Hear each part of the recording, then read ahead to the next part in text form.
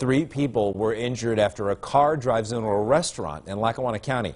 A woman drove her car into Cangiano's Pizza in Dixon City this afternoon. 2 customers inside waiting for food got minor injuries from the glass that was flying around. Responders say the driver's okay, but she and 1 customer went to the hospital to be checked out. The restaurant's owner described to Eyewitness News what he saw the moment she crashed. I just heard a loud crash and a car came flying through the front of the restaurant, pinned me against the counter, knocked the customer over. I don't know how the other 2 ladies didn't get hurt. No word yet on the condition of those in the hospital.